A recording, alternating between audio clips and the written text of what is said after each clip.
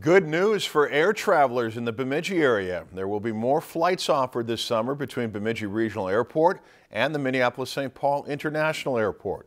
Delta Airlines, through its partnership with SkyWest Airlines, will provide the additional flights on Mondays and Saturdays beginning on July 9th and continuing through August 18th.